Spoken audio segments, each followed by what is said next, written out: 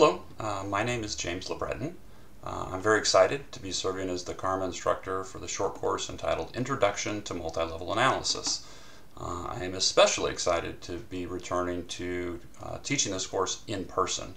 We've taken several years off from the in-person modality of teaching, and while the online version has gone well, I like being around people, so I'm excited to be in the classroom with people and be able to work closely with you on your projects and teach you about multi-level research. So I just want to take a few minutes, give you a little bit of background about me, and tell you a little about the course I'm going to be teaching. I'm currently a professor of psychology and social data analytics at Penn State University. Before I came to Penn State, I held appointments at Purdue University and at Wayne State University. In terms of my kind of educational background, I earned my PhD in 2002 from the Department of Management at the University of Tennessee. And at that same time, I earned my minor from the Department of Statistics. Since then, I've published a number of different articles related to multi-level measurement and multi-level analysis. I also served as the co-editor for APA's Handbook of Multi-Level Theory, Measurement, and Analysis, which was published back in 2019. For the last 20 years, I've offered semester-long doctoral seminars at my various institutions,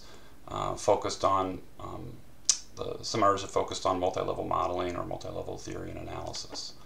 And for the last 15 years, I've taught as a short course instructor for Karma, and I've taught both the introductory courses and the more advanced courses related to multi-level analysis. This year, I'll be teaching the Introduction to Multi-Level Analysis course. So this course really is designed to emphasize kind of both the theoretical foundations of multi-level research, but also to equip students with the practical tools and skills that they need to conduct what I would consider pretty basic multi-level analyses, two-level sorts of nested models. So in this class, we really will emphasize kind of the traditional hierarchically nested data structures as opposed to the temporally nested data structures. So with hierarchically nested data structures, we're looking at things like employees who are nested within different work teams, soldiers who might be nested in different platoons, kids that might be nested in different classrooms, classrooms that might be nested in different schools, those kinds of data structures. The course is divided into several parts. The first part of the course covers topics related to multi-level theory. So in the first part, we'll be discussing things like multi-level constructs, different principles that are important to be thinking about when developing multi-level theory.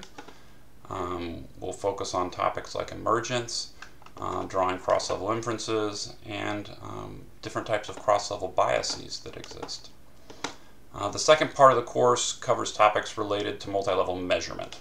So here we'll be transitioning and kind of building off of the ideas that we talked about in the first part of the course, and we'll be talking about what would the different measurement models look like for different processes of emergence. How do we go about aggregating data from a lower level, like an individual's perception of their work environment, to, say, a team or organizational level, like a team climate or an organizational climate score. And we'll also be talking about how to use statistics like RWG or the intraclass correlation to help justify those data aggregation processes.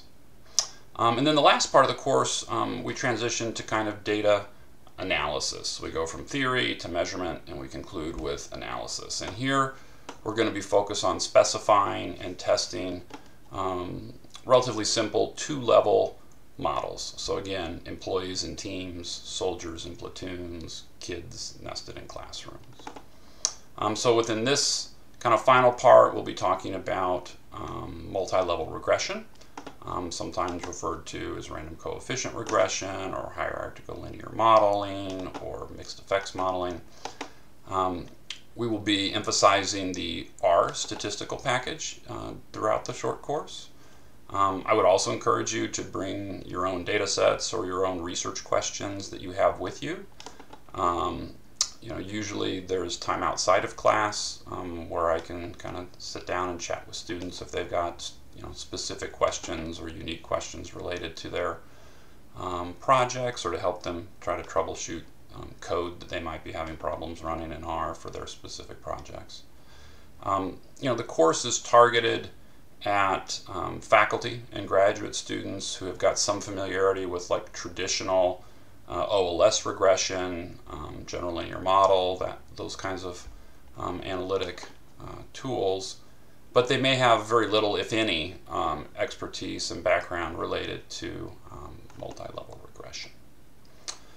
So that's kind of the overview of the class. I look forward to seeing you there in person. And if you haven't already, be sure to download R and R Studio, because those are the software programs we will be using in this class. Thanks so much.